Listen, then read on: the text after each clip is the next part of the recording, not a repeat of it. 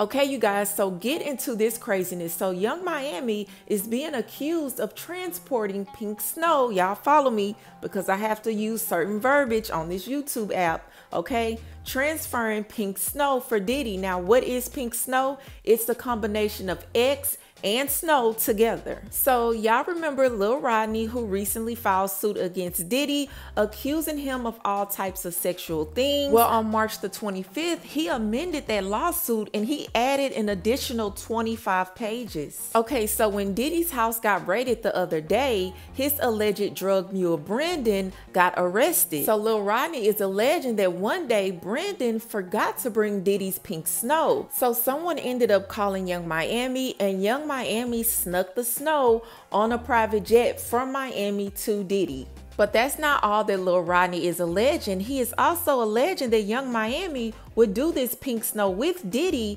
and that Young Miami was an ex-worker for Diddy and he would pay her and a few other women monthly. Now, I'm not surprised about the alleged ex-worker thing with Young Miami because there were already rumors going around that Diddy paid Young Miami 6 figures a month to basically be his girlfriend. So I can kind of see that going together. I can see that kind of flowing. Now, we know that Diddy wasn't just going to be with only Young Miami. We know he was going to have other women. We know Diddy has never really been a faithful man. So I'm not surprised about that part. But this is what fans have to say.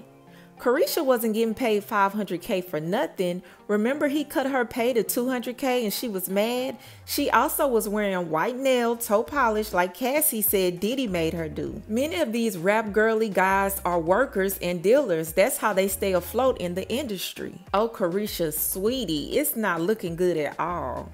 Y'all be the main ones saying, I know snow when I see it, but none of y'all could tell Caresha was on snow. Caresha going to jail for smuggling snow for Diddy. JT can finally go solo without feeling guilty. But you know what? It seems like anybody who's associated with Diddy in any type of way is going down or getting accused of something. So we just gonna have to wait and see if Young Miami is gonna get charged with something. But y'all let me know what y'all think about all of this. Leave your comments below. Don't forget to subscribe, and I'll talk to you later.